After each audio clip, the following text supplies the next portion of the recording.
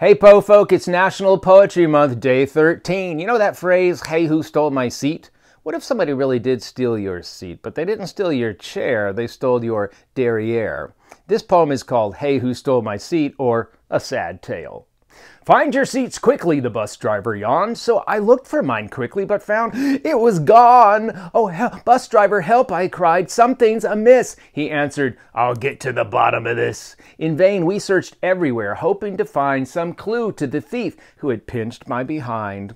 Weeks later, I still don't know who stole my rear end. And although it sounds cheeky, I've lost my best friend. Without my behind, I'm in quite a muddle. I'll have to have surgeons perform a rebuttal. Meanwhile, if one day you happen to meet the bandit who's sitting on my stolen seat, be rude to him, glare at him, twink him and twank him, stomp his toe, call the police. Just don't spank him.